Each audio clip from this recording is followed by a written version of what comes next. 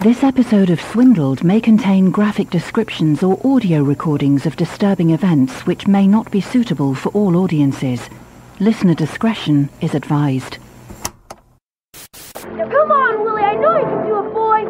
I know you can jump this wall! Come on, I believe in you, Willie! You can do it! You can be free! Come on! You can jump it!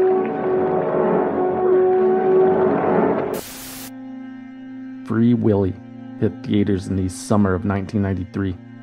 It was a movie about a good-hearted but troubled orphan named Jesse who befriends a frustrated captive orca whale named Willy. Willy was housed at an amusement park where Jesse cleaned graffiti to satisfy court-ordered community service.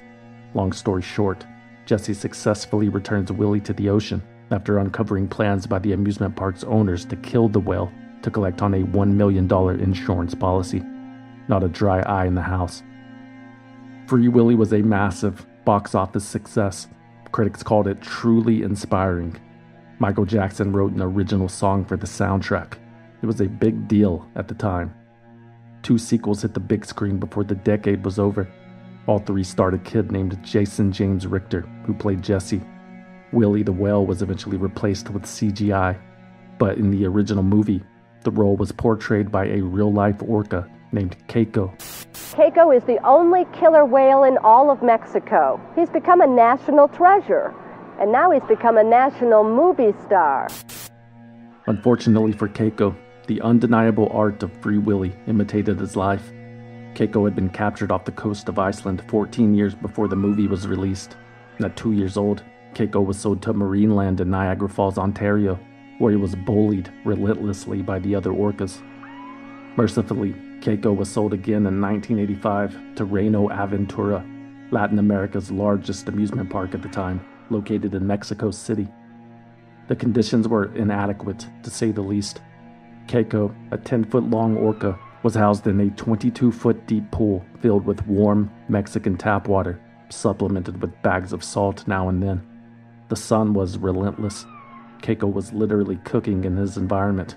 He developed lesions all over his skin.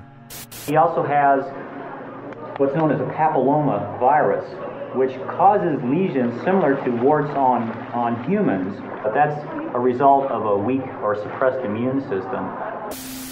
Keiko spent the next 10 years swimming small, lethargic circles in his own feces between 3 performances a day. You could see the outline of Keiko's skull and ribcage through his malnourished skin. His dorsal fin was limp and folded, and his teeth were worn down to nubs from grinding them against the concrete walls that housed him. There were no other orcas at the park with which he could commiserate. Keiko's pathetic condition was a significant part of why he was chosen to star in Free Willy. The producers initially approached SeaWorld about using one of their whales, but the company passed because they strongly disagreed with the whole part about, freeing a whale from captivity. It's kind of their entire business model. Luckily for Warner Brothers, the owners of Reino Aventura admittedly had not bothered to read the script before agreeing to rent their whale. Even better, the deplorable nature of Keiko's facility would suit the film perfectly. But for everyone involved in the production of Free Willy, the images were hard to shake. When the shoot wrapped and everyone returned to the US, they felt like they left Keiko behind to suffer. So the producers took action by including a toll-free phone number for the International Marine Mammal Project during the film's credits, while posing a question to the audience, quote, "How far would you go for a friend?" That's why the Marine Mammal Rescue Center is such a fantastic thing. Not only for Keiko, but for other orcas, and dolphins, and porpoises. So pick up the phone. Dial 1-800-for-whales. Children all over the world donated every sticky penny they could muster. They emptied their piggy banks, saved their lunch monies, and organized unlicensed bake sales and lemonade stands. Millions of dollars were raised in a short amount of time. Warner Brothers and related studios noticed and donated $2 million of their own instead of paying their writers. The Humane Society of the United States donated $1 million, and Craig McCaw, a billionaire cell phone business pioneer, and his wife Wendy donated $1 million of their own with the promise of more. In February 1995, the funds were pulled together to form a new nonprofit, the Free Willy-Keiko Foundation. Their mission was to rehabilitate Keiko and maybe release him back into the wild someday. Free Willy Foundation is a non-profit organization that is bringing together the experts on orcas and dolphins to design a new state-of-the-art facility at the Oregon Coast Aquarium, and it'll give Keiko more room to swim and the special attention he needs. Expert trainers will teach him to survive if he's ever released into the wild. The Rescue Center is the first project ever designed to do just that. $7.3 million would be used to build a state-of-the-art tank at the Oregon Coast Aquarium in Newport, Oregon. It would be 4 to 5 times the size of Keiko's Mexican tank and contain actual seawater. There would be no more performances, no more excruciating sunshine, and there would be plenty of food. There was just one last thing the foundation had to do before they could make Keiko's life a bit more bearable. They had to convince Reino Aventura to give up their prized whale, and SeaWorld wasn't helping.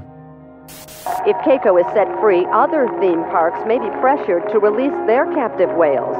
SeaWorld Incorporated, the world leader in captive whales, has agreed to install cooling equipment in Keiko's Mexican pool. SeaWorld is against setting him free. And in Mexico, Keiko's owners are listening to SeaWorld's argument. The owners of Reino Aventura could not deny that Keiko was in poor health. A veterinarian told the park that he wouldn't survive in those conditions much longer. Reino had tried to sell Keiko to SeaWorld before the movie came out, but SeaWorld wasn't interested because of his warts.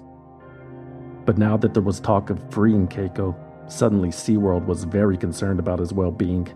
Brad Andrews, SeaWorld's chief zoological officer, told Florida Today, quote, "I don't think it's fair and humane to the animal to try this operation just to make a few people happy."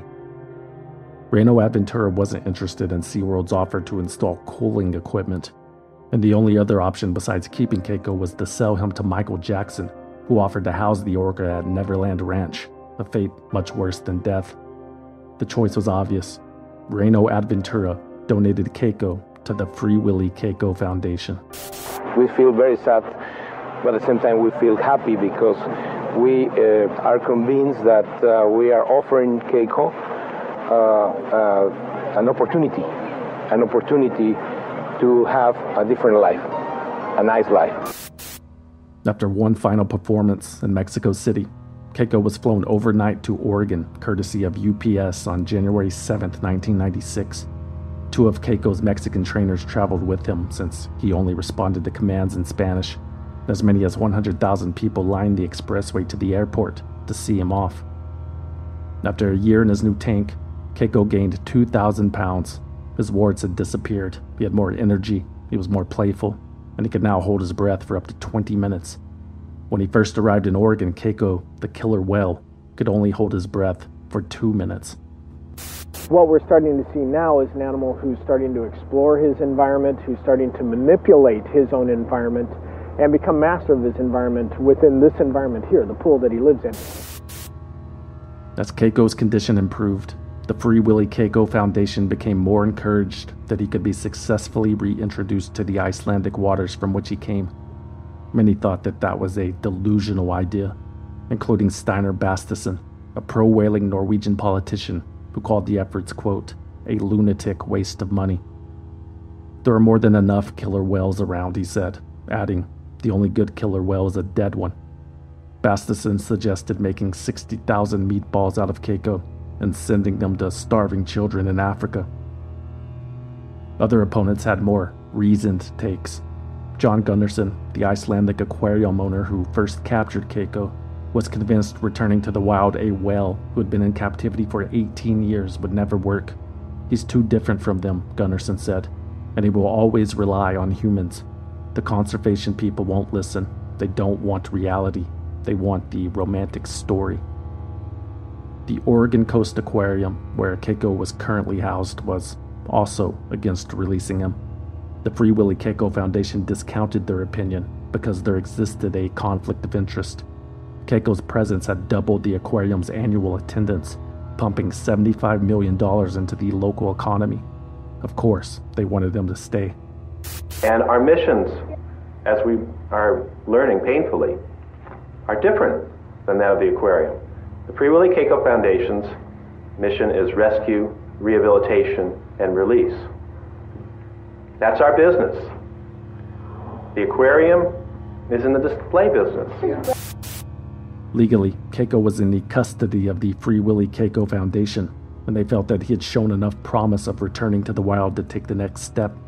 So on September 9th, 1998, after 32 months at the Oregon Coast Aquarium, Keiko, 3 feet longer and 3,800 pounds heavier than the first time he was moved, was flown to the southern coast of Iceland, where he was housed in a pen in Klettsvik Bay. The Foundation's trainers hoped to teach him how to fend for himself. He spent the last, 20 years being fed by humans. He needs to learn how to actually be able to handle it, find fish, catch fish, and eat fish on his own. So what we're doing right now is we're bridging that gap between humans feeding him all the time and Keiko feeding himself completely. Keiko was also encouraged to explore. His caretakers would lure him into the open ocean on supervised walks, where Keiko would follow the boat. Every now and then a pod of wild orcas would swim by. Keiko would watch from afar and lightly interact with them, but always return to the humans.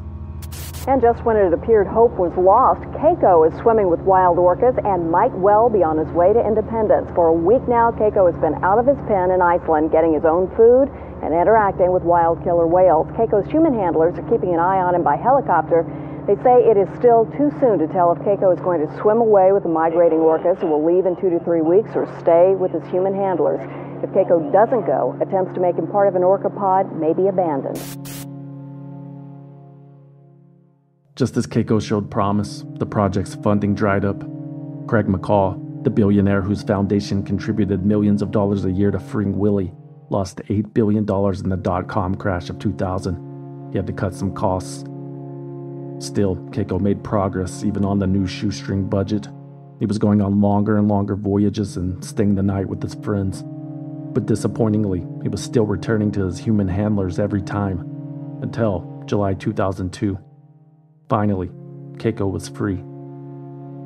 Keiko had followed some wild orcas into the open ocean. His former caretakers tracked him for 6 weeks and 870 miles until he came to a stop in Skalvik Fjord in Norway. When they arrived to assess the situation, the researchers found Keiko giving rides to the Norwegian children. The good news is, judging by his healthy girth, Keiko hadn't missed a meal on his journey. The bad news is that he was lonely. Keiko hadn't been welcomed into a pod and returned to the only thing he had ever known: people. Keiko couldn't shake his lifelong connection to people, and at this point, he probably never would. The Foundation accepted this reality. They continued taking him on walks. They continued to feed him. Keiko would wander off, and the caretakers would track him until he returned. Until one day, he didn't. He captured our hearts and minds during his time spent in Oregon and on the big screen, but tonight, Keiko the killer whale has died at the age of 27. On December 12, 2003, Keiko's 27-year-old, 6-ton carcass was found floating in Cactus Bay. The probable cause of death was pneumonia. His caretakers had given him antibiotics the day before when they noticed he had stopped eating. Keiko was laid to rest in a private ceremony in a nearby Norwegian pasture, which is usually not permitted. Apparently, all the pollution in the ocean absorbed by the whales' bodies poses an environmental hazard when buried. Welcome to Earth. Go figure. Was it a success, returning Keiko to the wild? It depends on who you ask. The positive among us point out that Keiko was able to spend the 5 final years of his life swimming free in a natural environment. That was enough for them. Was it worth the effort? Was it cost effective? Are those even the right questions to ask? How about, was it moral? Isn't that what separates us from them? It was obvious that Keiko was far from the ideal candidate for testing if a captive killer whale could successfully return to the wild. He spent the majority of his life in captivity, in isolation. His chances of reintegrating into orca society and not missing a beat were always slim. That was always the most optimistic goal. Besides, it had already been proven possible on a smaller scale. A year before Keiko's death, the US and Canadian governments reunited a young orca named Springer with her pod after she got lost when her mother died. Soon after, there was another opportunity to prove reintroduction possible when 6-year-old Luna was found separated from his mother near Vancouver Island. However, those plans were thwarted by a local group of Native Americans who insisted that Luna was the reincarnated spirit of their dead tribal chief, and they wanted him left alone. True story. So, Luna lived in the bay for 5 years, befriending people and playfully chasing vessels until he was sucked into the propellers of a tugboat and diced into unrecoverable pieces. See, the ocean is a dark and scary place, reminds SeaWorld, the publicly traded marine amusement park corporation that viewed Keiko's return to the wild as an abject failure. Keiko never integrated with other orcas. He was too attached to humans. He was being fed until the day he died. "We hate to say we told you so," SeaWorld expressed indirectly, as if it was sentient enough to learn lessons of its own. The consequences of keeping one of Earth's most intelligent animals in captivity, on this episode of Swindled. They bribed government officials, clear violations of federal and state law, clearly unethical, paid to play millions of taxpayer dollars that were wasted, paid tens of millions of dollars, $1 billion, dummied up its books and records to hide the by falsifying its books and records, responsible for the collapse of the entire system. And in this role of some kind of swindle, is that right?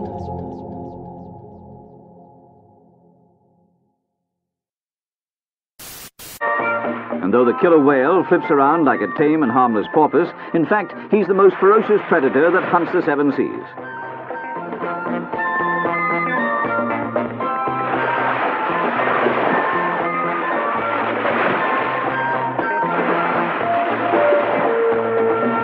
And he can eat a man anytime he likes.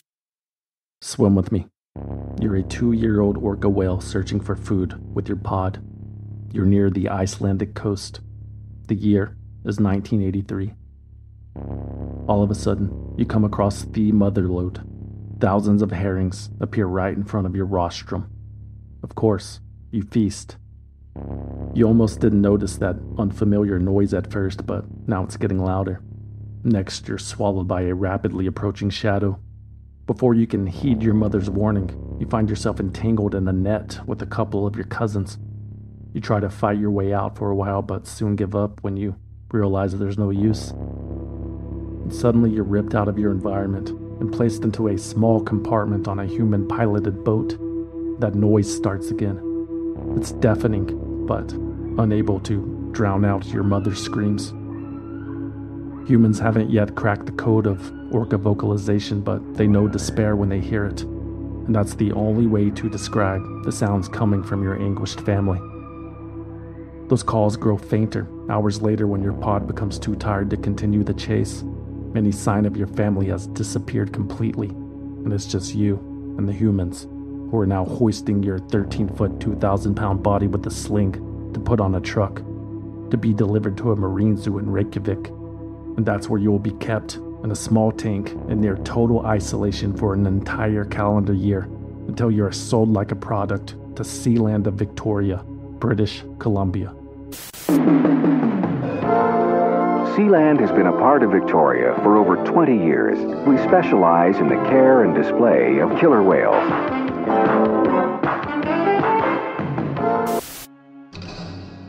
In 1984, Sealand was looking to replace its orcas who had recently died. Congratulations, Tillicum. That's your new name. You've been chosen. We will teach you tricks. We will feed you fish. And you will perform 8 times a day, 7 days a week. Have fun. The performances were actually a relief compared to the lonely nights. You, Tillicum, shared a living space with 2 older, more dominant female orcas. They grew up in different pods from different regions, so none of you could communicate. Not that it was necessary. The constant raking of your skin with their teeth and chewing on your tail until it looked like hamburger meat let you know exactly where the other orcas stood. And there was no way out. When the shows were over, all 3 of you were stuffed into a container only 26 feet wide, 14 hours at a time, pitch darkness. The conflict was unavoidable. Sometimes you, Tillicum, would refuse to go inside the container at the end of a long day. You could sense when the others were in a terrible mood. And you lived like this for years. This gray, dull existence where nothing new ever happens. Until it does. February 20th, 1991. The day's shows had just ended. Guests were filing out. The staff was cleaning up when you, Tillicum, hear a splash. One of the new part-time trainers had fallen into the pool. Her name was Kelty Byrne. She was 20 years old. She was a marine biology student and a competitive swimmer. Kelty screamed when you bit down on her foot. The screaming stopped when you dragged her underwater. The older female whales in the pool squealed with delight when they saw your new toy, for which you had no plans of letting go. Witnesses say Kelty Byrne surfaced on occasion with terror in her eyes. Screams of, "I don't want to die," echoed in the nearly empty arena. There was nothing anyone could do. The other trainers threw food in the water to distract you, Tillicum, but it didn't work. They threw a life preserver, but the female whales prevented it from reaching your new possession. 10 minutes later, which felt like an eternity, you finally let her go. They bounced her around the pool a whole bunch of times, and she was screaming for help, and they tried to grab her with sticks, but they couldn't get her. And finally, she didn't come up anymore. Kelty Byrne's lifeless body was retrieved from the pool. She had been stripped entirely naked, save one boot. There were bite marks all over her body. Her death was ruled an accident. Why did you do that, Tillicum? Are you in pain? Are you bored? Are you lonely? Steve Huckster, the head animal trainer at SeaLand, had a theory.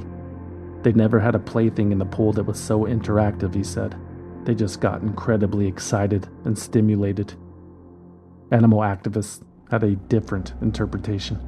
But animal rights activists were quick to say the whale's behavior was a result of their captivity. These are wild animals. They can be dangerous, even though they are generally friendly towards people. Living the way they do in the kind of compact environment, they go crazy. Kelty Byrne's death illuminated the physical and mental abuse orcas like Tillicum endured at amusement parks like SeaLand of the Victoria, who never recovered from the tragedy. Less than a year later, the park announced it was closing its doors for good. Activists encouraged them to release their whales into the wild. SeaLand said absolutely not, because the orcas trusted humans implicitly. The people here at SeaLand say releasing these whales into the wild is simply not an option. That, they say, would be a death sentence.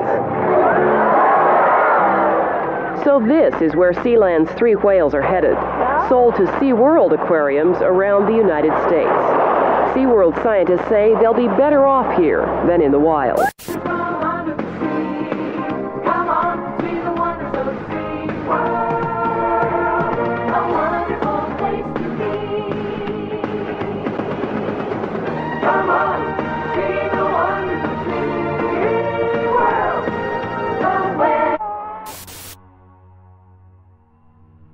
In the early 90s, SeaWorld's marine amusement park empire was growing. The company had attractions in Florida, Ohio, California, and a new one in Texas, all featuring thrill rides and animal encounters that competing parks could not offer, specifically killer whales. Killer whales had been the cornerstone of SeaWorld since its founding in 1964. In the early days, SeaWorld would buy orcas captured in the wild, give them the brand name Shamu, and teach them to bow, roll over, wave a fin, and blow a raspberry. Well, the behaviors that they learn are all taught in very small steps. And these steps are just much like when we learn to ride a bike. We don't jump on a 10-speed for the first time. It's the same with the whales. SeaWorld was in need of a mature male orca after the sudden death of Kanduk a year earlier. Of the company's 13 remaining whales, 12 of them were female. So SeaWorld purchased Tillicum from SeaLand for a reported $1 million and moved him to the company's flagship park in Orlando. Don't worry, Tillicum. You will primarily be used for breeding. That was SeaWorld's idea of a more modern, ethical approach. You're the largest orca in captivity, after all. A big show-stopping splash is enough from you. Besides, SeaWorld was well aware of your history. But, tragically, the same couldn't be said for everyone. On Tuesday, July 6, 1999, SeaWorld staff arrived in the morning, to find a nude male body draped over Tillicum's back. His skin was discolored and bruised. Rigor mortis had set in. It took a while for emergency responders to retrieve the corpse from the whale, and when they finally did, Tillicum was reportedly, quote, pissed. It seemed as if Tillicum had enjoyed entertaining himself with the human body, as evidenced by the little pieces of human flesh collected from the bottom of the pool. Tillicum had also nibbled open the victim's scrotum, removed his left testicle, and then spit it out, reportedly. We can't know for sure because there was no security footage of the incident. Initially, the Orange County Sheriff's Office was stumped. While we'll probably never know the exact cause of death, a spokesperson said, he may have been a victim of what a whale would call horseplay, just playing around. The horseplay victim was identified as 27-year-old Daniel Dukes. They found his ID in a neat pile of clothes next to the pool, along with a marijuana-filled cigarette. Those that knew him say Daniel was a free spirit, the drifter type. He lived at a Hare Krishna temple in Miami for a while. He was big on nature and environmentalism. SeaWorld staff remembered seeing Daniel Dukes the day before. He, quote, looked dirty and had a foul odor about him. He was muttering to himself all crazy-like and was, quote, wandering around the front gate plaza, glaring suspiciously at young girls. Daniel must have hidden somewhere until the park closed. Then he hopped a 3-foot plexiglass barrier and swam with Tillicum in the Dine with Shamu pool. The cold water must have given Daniel hypothermia, and then he drowned accidentally, SeaWorld suggested, despite his severely mutilated body. The amusement park was quick to point out Dukes' numerous arrests. It was all minor stuff: marijuana possession, petty theft, trespassing. In fact, Daniel Dukes spent some time in jail just days before his death for stealing a Three Musketeers candy bar from a convenience store, like some kind of out-of-control career criminal. SeaWorld made an effort to paint the victim as a mentally ill, drug-abusing vagrant. And as typical of those cases, the media coverage was sparse. Mr. Dukes had been trespassing, SeaWorld's executive vice president told the New York Times. Not only was that incredibly bad judgment to try to take a dip with a killer whale, but remember, this water is 50 degrees, ice-cold water. In other words, it was a freak accident, and Daniel Dukes only had himself to blame. SeaWorld returned to business as usual in short order, including Tillicum, who would claim his third victim about 10 years later.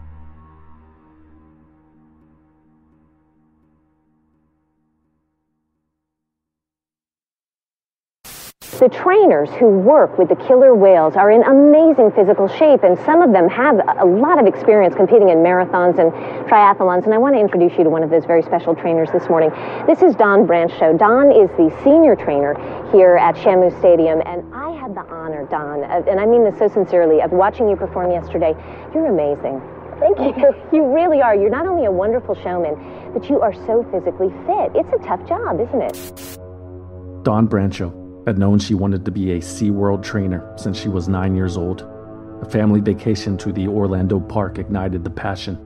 Dawn started working for the company in 1994 after graduating with degrees in animal behavior and psychology from the University of South Carolina. Dawn Brancho was a friend to every living creature. Gosh, do I love coming out here every day and having the audience just love what we're doing with the animals. How do I make this animal as beautiful as they are and have people walk away loving this animal, and they're touched and they're moved, and I feel like I made a difference to them. 15 years later, Dawn Brancho had become the literal poster girl of SeaWorld. She was featured on billboards throughout Orlando, including the city's welcome sign at the airport. At 40 years old, Dawn was the company's most experienced trainer. She had worked with every animal at the park, including the now 23-foot-long, 12,500-pound Tillicum, who Dawn was scheduled to interact with on February 24th, 2010. The Dine with Shamu show was a short session that featured a trainer leading a whale through a series of tricks while park guests enjoyed lunch in a restaurant setting. By all accounts, the show itself progressed swimmingly. Tillicum obeyed Dawn's every command and received his rewards: frozen fish from a bucket, and soon a customary post-show rub-down. The guests cleared out around 1:30 p.m. after the show's completion. Dawn Brancho called Tillicum over to the slide-out a shallow platform in the pool where she was positioned to reach him better. Don laid down on the slide out and started rubbing Tilly. At approximately 1:38 p.m., he pulled her into the water. What I observed was maybe like a current of water or a ripple of water blow her hair into his mouth. All of a sudden, I saw her pulling on her hair to try to pull out. There is conflicting witness testimony. Some saw Tillicum deliberately pull the trainer into the pool by her left arm and shoulder. Others saw the whale become infatuated with Don's long ponytail, which drifted in front of his mouth. Don was growing out her hair to donate to cancer patients. With Don Brancho in his mouth, Tillicum maneuvered around the pool erratically. Witnesses say Don broke free in a brief moment of fortune and swam frantically for the near surface. And here comes the whale. And here comes the whale. And at first it looked like he was going to go underneath her and give her a foot lift, you know, like you see them do during the Believe show. And then he lifted his snout up and impacted her squarely in the chest. And she went, you can't go flying through the water, but it was substantial. Tillicum rammed his rostrum directly into Don Brancho's chest and then fetched her with his jaws. He thrashed around so violently that Don's shoes flew off her feet, say the remaining guests, some of which were watching the attack unfold from SeaWorld's underwater observation area. Orange County Fire Rescue. 6600 Sea Harbor Drive. Okay. SeaWorld, my port. Okay, and where's the patient located inside the They park? are at Shamu Stadium. We actually have a trainer in the water with one of our whales, the whale that they're not supposed to be in the water with. Okay. So we don't know what's going on. We were just told to call and have people here on standby when they get the person out. Okay, and do you know so you don't know if the person was injured or if they're having a medical problem? No idea. Okay, very well then. I don't even think they're out of the water yet. They're still in there with the whale, so... Okay, but someone is on scene and they are getting them out of the water now? There are people working on it, yes. There's about 2-3 dozen people over there right now. Tillicum grew more agitated as trainers tried to distract him with food and nets. They coaxed him into 3 different pools, but he wouldn't let go of Don, who was utterly motionless by this point. Finally, after 45 minutes, the SeaWorld staff were able to corner Tillicum in the medical pool and raise the false bottom. Witnesses say the rescue workers had to pry open the whale's mouth twice, one to release Don Brancho from the grips of his teeth, and a second time to retrieve her detached left arm. This is witness testimony from Laura Sorovic, a SeaWorld employee and Don Brancho's best friend. Tillicum was in there, and he knows me. I've worked with this whale since he's been here. Right. So I decided at that point they were lifting, and as the floor lifted, I stepped onto the platform, and I looked at him. He looked at me right in his eyes, and he had her arm. And he was shaking back and forth, and I just said, "It's all right, baby. Settle down." And I went and I got her, and I just cradled her torso, and I said, "It's all right. Let go. Let go." Don Brancho had no pulse. The defibrillator had no effect.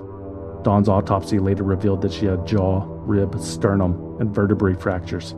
Additionally, her spinal cord was severed, and her entire scalp had been, quote, forcibly torn from the head. It was retrieved from the bottom of the pool later, ponytail still attached. The official cause of death would be blunt force trauma and drowning. First responders covered Don Brancho's body with a black cloth to protect her dignity from the local news station's eyes in the sky, which were circling overhead. Occasionally, Tillicum would swim over to the edge of the pool and take a peek for himself. Tragedy at SeaWorld. It happened without warning. A killer whale grabbed a trainer who'd always dreamed of working with orcas and pulled her underwater. Star of the show, the center of all things SeaWorld today, offered a grisly reminder why the name Killer is right in its title. SeaWorld Orlando's biggest killer whale carried out the park's biggest tragedy today, drowning a trainer as horrified spectators looked on. Well, officially, the Orange County Sheriff's Office says this 40-year-old female employee of SeaWorld, a trainer with more than 20 years' experience, slipped and fell into a behind-the-scenes pool behind the Shamu Stadium show. We're told that the whale in that pool apparently grabbed her and pulled her underwater. It is believed believe that she drowned. But we know this. Children saw this, waiting for a SeaWorld water show, waiting to see the majesty of the world's largest whale in captivity, a 13,000-pound killer whale. Instead, they got a first-hand look at the violent and deadly world of nature in its rawest form. Witnesses say Tilikum jumped out of the water, grabbed a female trainer around the waist, and started thrashing her so hard that at one point her shoe flew off. A SeaWorld spokesman says the female trainer slipped and fell into the water and then was attacked by the whale. Either way, the audience was quickly rushed out of the park. The park immediately closed. By the time paramedics reached the trainer, she was dead. I don't know. What apparently happens, we had a female trainer back in the whale holding area. She apparently slipped or fell into the tank and was fatally injured by one of the whales. Dan Brown, the vice president and general manager of SeaWorld Orlando, delivered a statement that evening. It's with great sadness that I report that one of our most experienced animal trainers drowned in an incident with one of our killer whales this afternoon. We've initiated an investigation to determine to the extent possible what occurred. There are no other details to share at this point, but we will make our findings known in due course. I must emphasize this is an extraordinarily difficult time for the SeaWorld parks and our team members. Nothing is more important than the safety of our employees, guests, and in the animals entrusted to our care.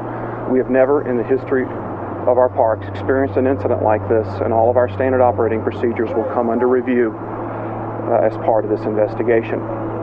We extend our deepest sympathies to the family and friends of the trainer, and we'll do everything possible to assist them in this difficult time. The next day, February 26, 2010, SeaWorld CEO Jim Atchison announced that trainers would temporarily no longer join orcas in the water until they could reassess their processes and procedures. As you know, all direct interactions with these animals was suspended immediately after the incident on Wednesday in all 3 SeaWorld parks. This includes all show and most husbandry interactions and our dining programs. We will resume performances of our killer whale show Believe tomorrow at SeaWorld parks in Orlando, San Diego, and San Antonio. But our trainers will not enter the water. Okay, well, what about Tilikum? Let me be very clear about how we care for Tilikum. Tilikum is an important part of our overall team here. Our team at this facility, one of the largest marine life facilities in the world, is comprised of the whales and the trainers. Tilikum interacts with both. Tilikum is not separated in any fashion. He is part of the whole social network of this facility, including the other killer whales and the trainers. He is never separated. After the Brancho attack, Tilikum became more isolated than ever. His caretakers were instructed to brush his teeth with a 2-foot pole. Instead of massaging the whale with their hands, they sprayed him with a high-powered water hose from afar. Despite pleas from the American Family Association, a religious conservative group that issued a decree for Tilikum to be stoned to death in accordance with biblical law, SeaWorld made it very clear that the whale would not be punished and that they would not get rid of him. The company didn't outright say it, but Tilikum was too valuable to their operation. He had already fathered 13 calves and would have 2 more on the way just a few months after the incident. Tilikum would not, however, be allowed to participate in the performances, which resumed 3 days later. Fans lined up 2 hours early to see the first show, which was dedicated to the beloved Don Brancho. The trainers were given a standing ovation.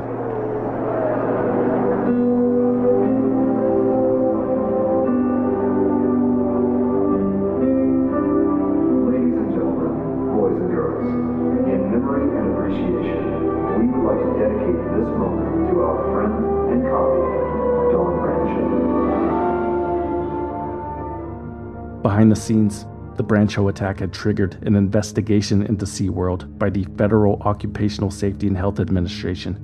Any workplace where an employee is scalped alive, crushed, and drowned can usually expect a visit. OSHA discovered that SeaWorld had a long history of incidents involving its killer whales, many of which were undocumented. Even the company's first orca, Shamu, whose mother was shot and killed with a harpoon right in front of her when captured, was involved in a near-tragic incident. In 1971, a SeaWorld secretary named Annette Eckes was chosen to ride on the back of Shamu for a publicity event. Shamu's jaws had to be pried apart to allow the bloody and battered woman to reach safety. 1987 was the worst, though. 14 SeaWorld trainers at SeaWorld San Diego were injured on the job in 4 months. One of them was 26-year-old John Sillick. As part of a show, John was riding the back of Corky when another whale named Orca leaped out of the water and landed on John, sandwiching him between the 6-ton animals in front of a horrified capacity crowd. John Sillick survived with broken ribs, a broken pelvis, a shattered femur, and 12 broken vertebrae. It was only his second year on the job. SeaWorld blamed the newbie trainer for making an error. It was an accident, the company claimed, not an act of aggression.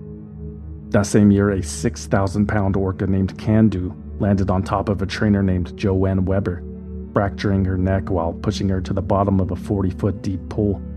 Joanne's injuries were made worse when SeaWorld demanded she remove her wetsuit before making her walk to the ambulance. They didn't want the paramedics to damage the company's property. Several people, including John Sillick and Joanne Weber, sued SeaWorld that year for negligence and fraud, for making them work with, quote, ferocious and dangerous animals. SeaWorld settled all of those lawsuits out of court with a gag order. As a result, none of the trainers can talk about it publicly. Side note, here's what happened to Can-Do, the whale that landed on Joanne. 2 years later, Can-Do interrupted a show where her born-in-captivity daughter, Orchid, performed with Corky, a mature female. Can-Do apparently did not appreciate how close Corky was becoming with Orchid, so she attacked Corky, ramming her at full speed with an open mouth.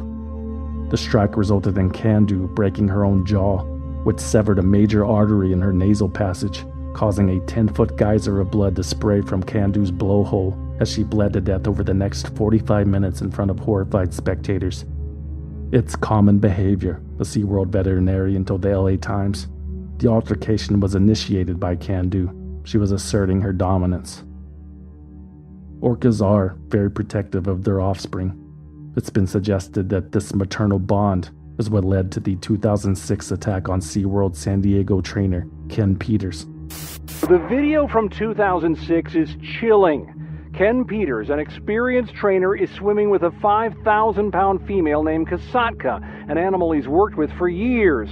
With no apparent warning, the killer whale grabs his feet and pulls him underwater for close to a minute. Then it brings him to the surface where the trainer pets the whale, tries to calm it, only to be yanked down again. During the performance, Kasatka's calf reportedly called for its mother from a nearby pool.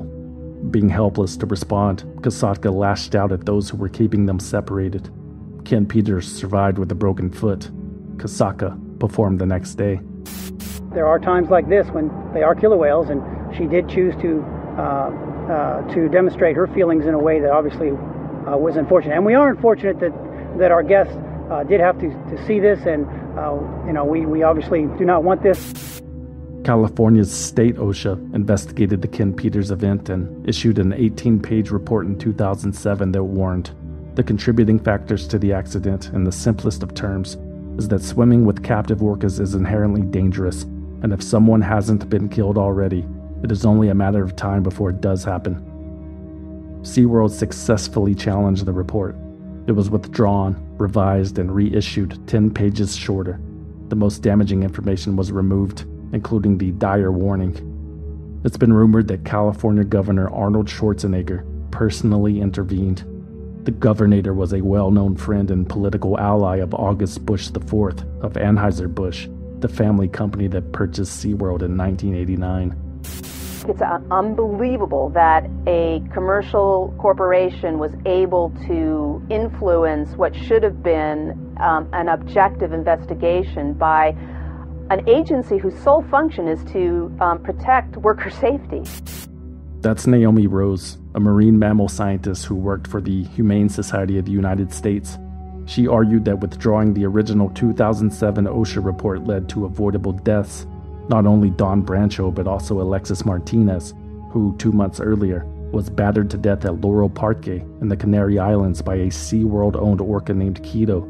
Alexis was bleeding from every orifice. Laurel Parque reported no signs of violence. It was an unwritten rule never to blame the whales. Why? Money, money, money, a former SeaWorld trainer named John Jett told the San Diego Tribune. SeaWorld is the new Ringling Brothers Circus, he said.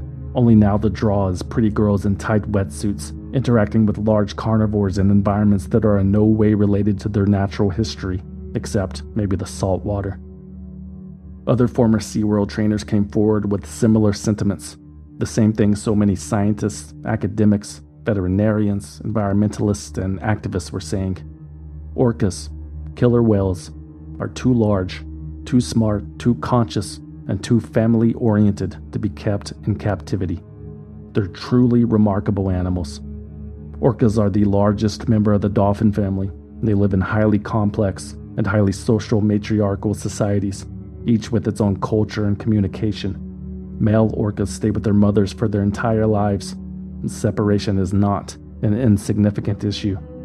This is Rick O'Barry, former trainer of Flipper the dolphin turned animal rights activist. What a violation of nature, and what hypocrisy to say we're capturing these dolphins and bringing them to the Miami Seaquarium or SeaWorld or some other park so that we can teach you respect for nature. Respect for nature doesn't look like this. Captive orcas develop cataracts and eye damage from the hot suns in Florida, California, and Texas. They're fed fish filled with antibiotics to treat the constant infections resulting from impaired immunity. They become less vocal because these signals bouncing off the tank's walls are maddening. In the wild, orcas swim up to 100 miles a day. In captivity, they bang their heads against the wall for fun. It's theorized that a lack of physical activity is what leads to the collapse of the dorsal fin, seen in 100% of captive males. In the wild, dorsal fin collapse is seen in less than 1%.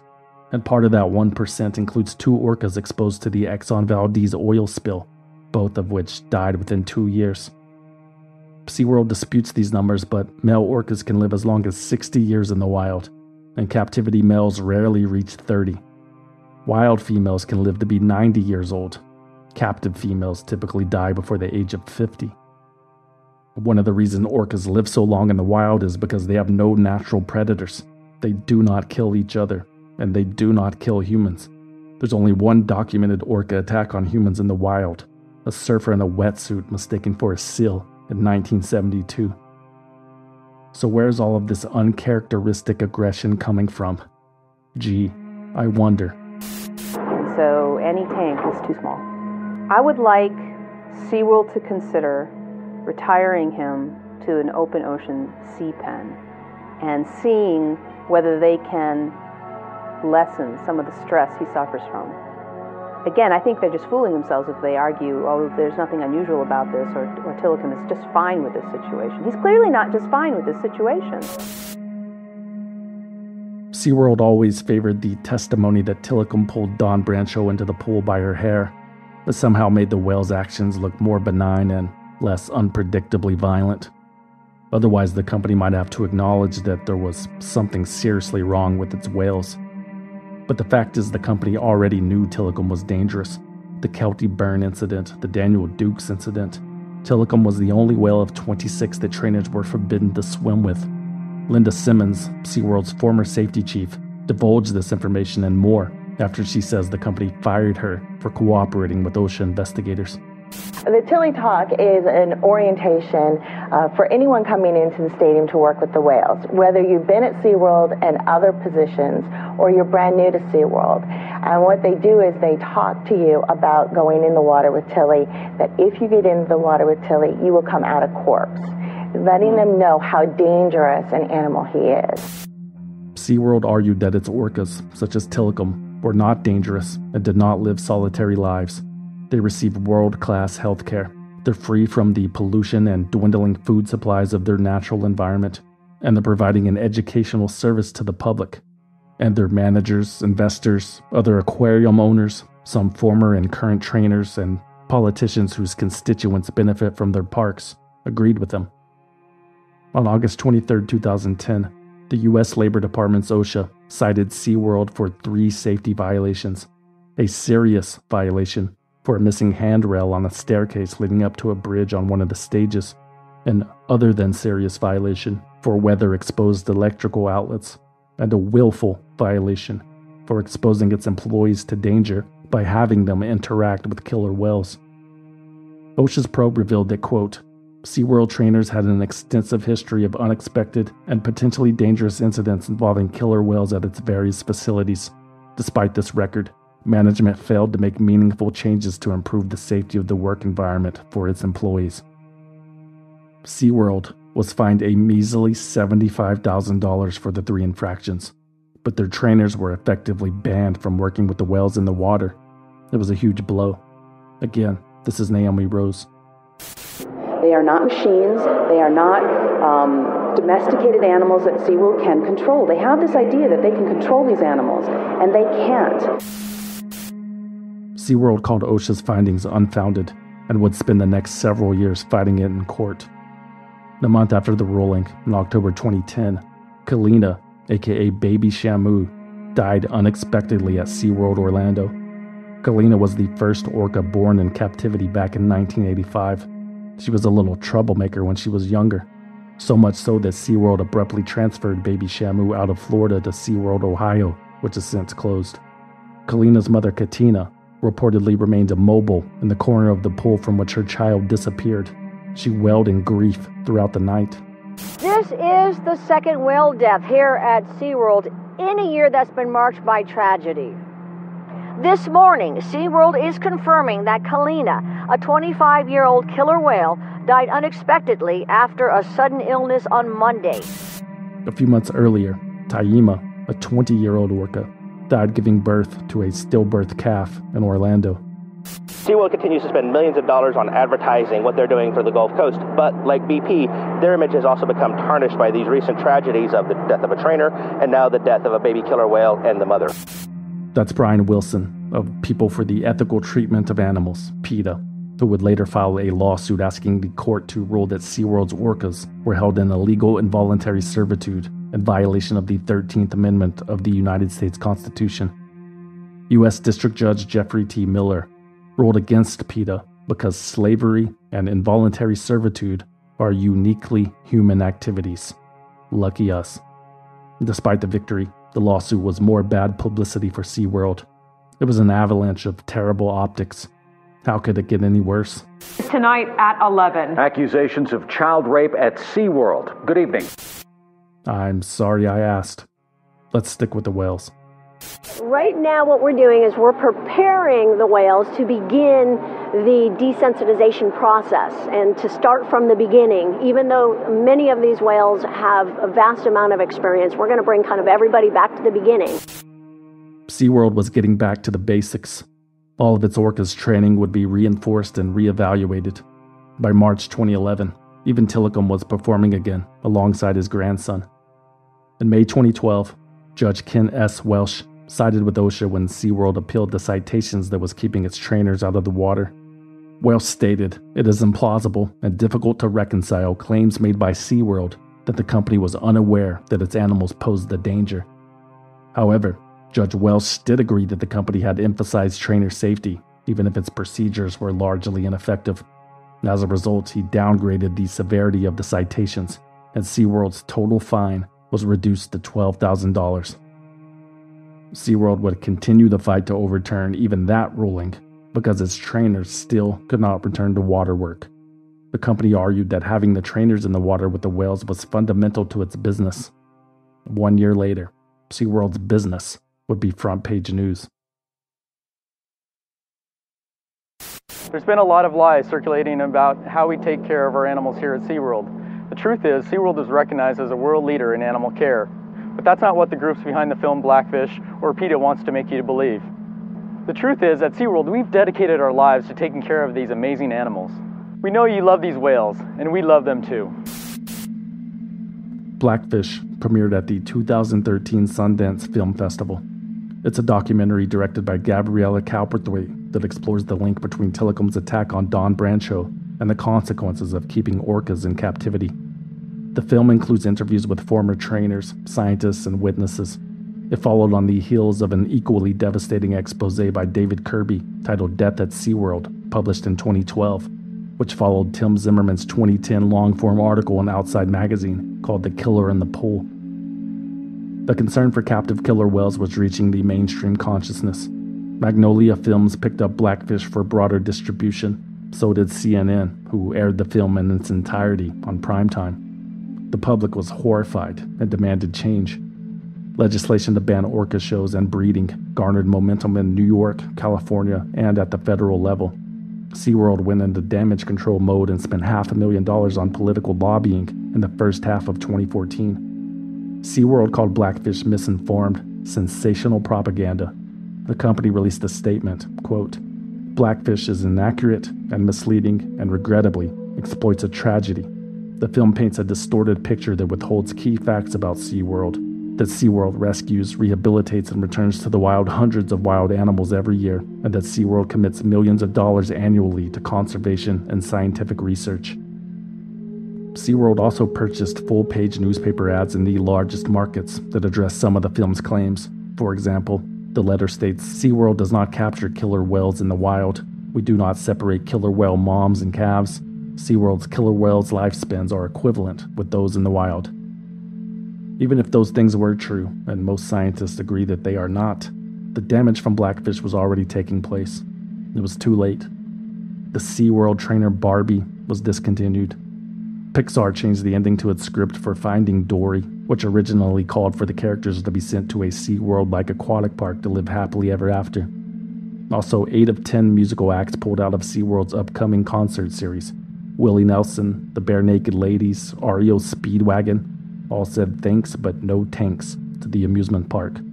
This particular slight rubbed some people at SeaWorld headquarters the wrong way. Fred Jacobs, the company's spokesperson, wrote in an email to a coworker in 2013, "God, we look like idiots. This whole fucking thing pisses me off. What relentless amateurism we've shown in booking these fucking people and managing the whole fucking chocolate mess." An email from later that year showed just how desperate SeaWorld was getting. In December 2013, the Orlando Business Journal posted a poll on its website asking, quote, "Has CNN's Blackfish documentary changed your perception of SeaWorld?" Surprisingly, 99% of the vote sided with the amusement park. However, it was soon discovered that 55% of the votes had come from a single SeaWorld-owned IP address. Marketing director Nick Golodchik had discovered an exploit in the web poll that would allow a visitor to vote multiple times. He shared it with his colleagues. "The poll is still running. Let's keep flooding it," he wrote in an email sent on Christmas Eve. "Happy holidays and keep voting. Ho, ho, vote." It's just embarrassing. Attendance was down. Revenues were down. The brand was toxic. But, in public, SeaWorld put on a positive face. As much as we're asked that, we can see no noticeable impact on our business, CEO Jim Atchison told analysts on a conference call when asked if Blackfish had affected the company's bottom line. The movie in some ways has actually made perhaps more interest in marine mammal parks and actually even about us, so we've seen that reflected through certain visitor profiles and certain guest comments and things we get. Jim Atchison was lying, and he knew it. SeaWorld had suffered a $15.9 million loss because of the movie, which they blamed on high ticket prices and bad weather. But instead of sharing this insight with investors, Atchison quietly sold his own stock to keep the company afloat. In August 2014, SeaWorld finally came clean and admitted that Blackfish had hurt its revenue. The company's stock price fell 33%. The potential for business-altering legislation spooked new investors. Meanwhile, old investors were filing a class action lawsuit against SeaWorld for misleading them about the Blackfish effect on revenue. SeaWorld would later settle that lawsuit for $65 million. Now, according to filings with the U.S. Securities and Exchange Commission, SeaWorld will pay $65 million to settle the class action lawsuit. Now, under the agreement, SeaWorld admits no wrongdoing. CEO Jim Atchison resigned in December 2014. He later paid $5 million to settle federal charges brought by the Securities and Exchange Commission for his role in hiding the negative impact of Blackfish on the company. Atchison was replaced by Joel Manby, who previously managed Dollywood. Manby immediately instituted layoffs, mainly in SeaWorld's marketing department. His goal was to repair the company's brand aggressively. SeaWorld launched a new website called AskSeaWorld.com to help dispel some of the misinformation popularized by the movies and books. The company also launched a social media Q&A, which backfired spectacularly. Joel Manby also ordered some SeaWorld workers to work undercover and infiltrate PETA. He later claimed it was to find out what the animal activists were planning so SeaWorld could protect its employees and customers accordingly. SeaWorld also set its targets on a former trainer named John Hargrove. John had appeared in Blackfish and was preparing to release his own book. In response, an organization related to SeaWorld built a website called realjohnhargrove.com, where it published a 5-year-old video of the intoxicated former trainer using racial slurs while on the phone. They did a really good job of doctoring the footage to sell their agenda. You're lying about how we care about these animals. You're lying about the benefits of having these animals in a zoo and aquarium. There's no evil empire. I am not an evil Darth Vader minion, you know. I have a heart too, and I would not have worked the career that I did and come to work every day that I did if I felt that these animals were ever treated like anything other than royalty.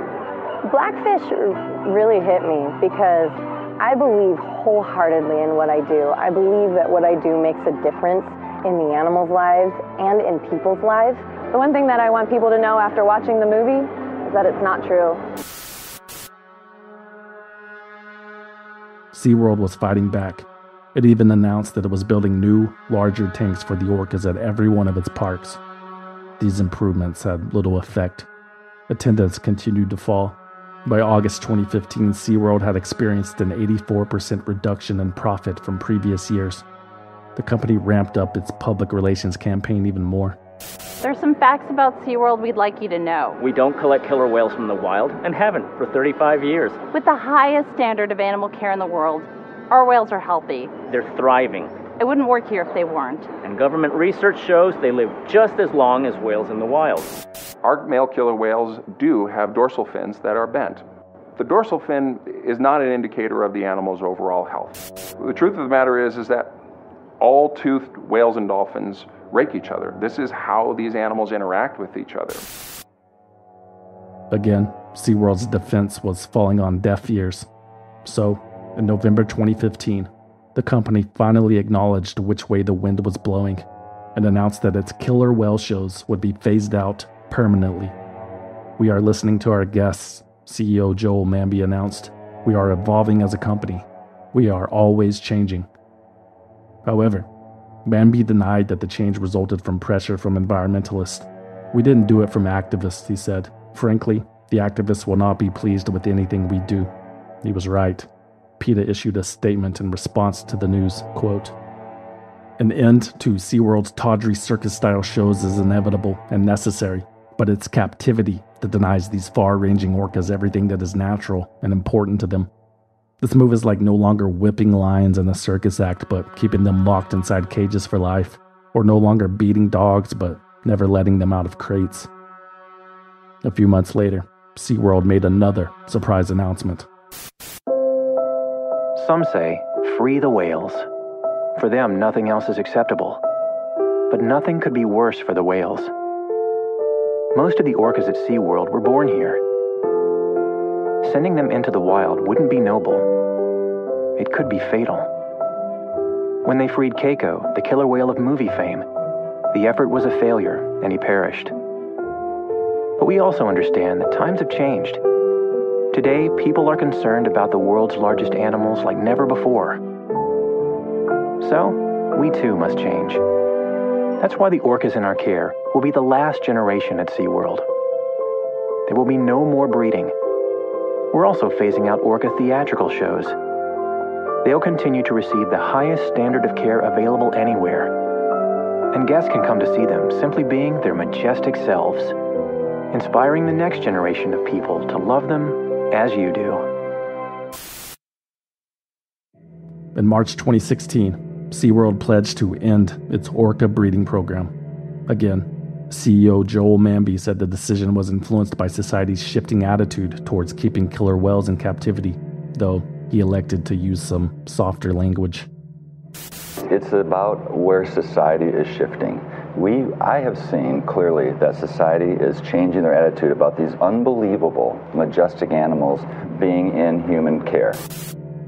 This meant that SeaWorld's 29 orcas would remain in captivity and on display until the day they died. Activists noted that the company was still breeding other animals and that the announcement's timing was a bit suspect, considering the condition of their primary stud. The star of SeaWorld's killer whale show is very sick. SeaWorld says Tilikum, its notorious 12,000-pound killer whale, is not doing very well. Until recently, Tilikum performed at Shamu Stadium, even after the death of trainer Don Brancho in 2010.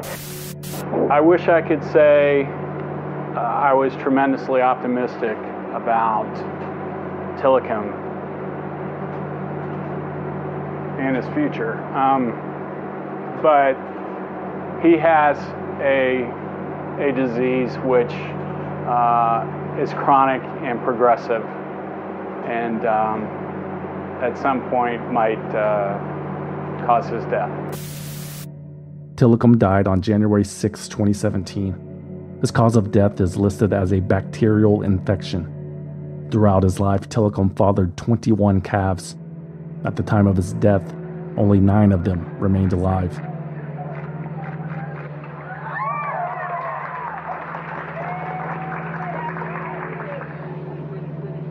The last killer whale born in captivity at SeaWorld occurred a few months after Tilikum's death on April 19, 2017 in San Antonio. That baby orca's name was Kiara.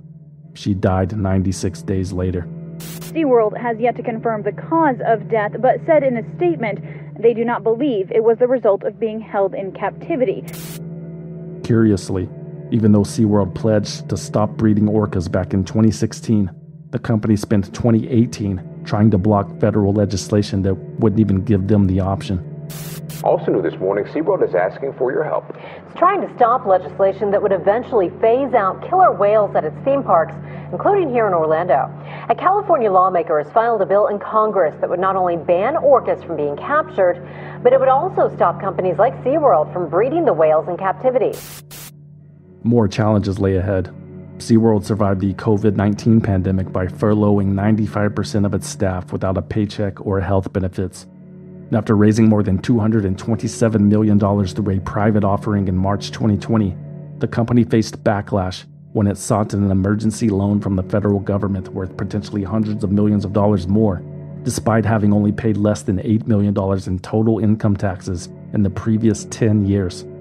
According to the Orlando Sentinel, SeaWorld had amassed more than $556 million worth of tax credits when Anheuser-Busch sold it to the Blackstone Group in 2009. That makes them smart. In the third quarter, we generated among our highest revenue and net income ever reported. The earnings report showed huge gains in attendance and revenue from 2020 figures. 2021 and beyond has been encouraging for SeaWorld as the company has pivoted more towards thrill rides and educational shows rather than circus acts and breeding. They partnered with a company in Abu Dhabi to open the world's largest aquarium, which is set to open in 2023. SeaWorld Abu Dhabi will be totally orca-free. However, worldwide, there are still 55 orcas in captivity. It's heartbreaking video. A killer whale seen banging its head against a tank. Kiska, a 45-year-old orca, lives in total isolation at Marineland Park in Niagara Falls, Canada. Experts who've reviewed Kiska's conditions have said that she's probably the loneliest orca in the world because she has no companionship whatsoever. Canada's last captive orca, Kiska, died from a bacterial infection on March 11, 2023. Kiska was 47 years old. She was captured in Iceland in 1979 alongside Keiko. Kiska spent more than 40 of those years in a tank by herself. Rest in paradise. 54 orcas in captivity and counting.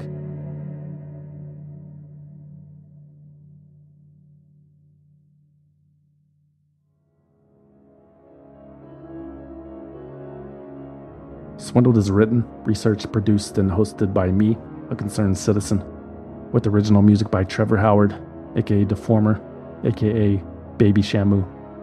For more information about Swindled, you can visit swindledpodcast.com and follow us on Instagram, Facebook, Twitter, and TikTok at Swindled Podcast.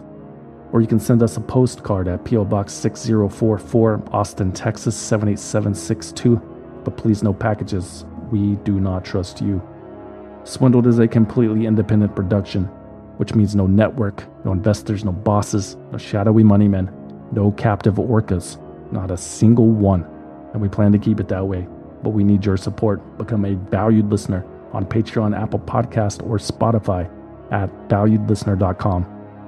For as little as $5 a month, you will receive early access to new episodes and exclusive access to bonus episodes that you can't find anywhere else. And everything is 100% commercial free. Become a valued listener at valuedlistener.com. Or if you want to support the show and need something to wear to not SeaWorld, consider buying something you don't need at swindledpodcast.com/shop. There are t-shirts, patches, hats, hoodies, posters, coffee mugs, and more. swindledpodcast.com/shop. And remember to use coupon code CAPITALISM to receive 10% off your order. If you don't want anything in return for your support, you can always simply donate using the form on the homepage. That's it. Thanks for listening. Hi, my name is Emma from London, UK. My name is Leah from Vancouver, Canada. Hi there. My name is Cyrus from New Orleans, and I am a concerned citizen and a valued listener. Trademarked. Swindled Corporation.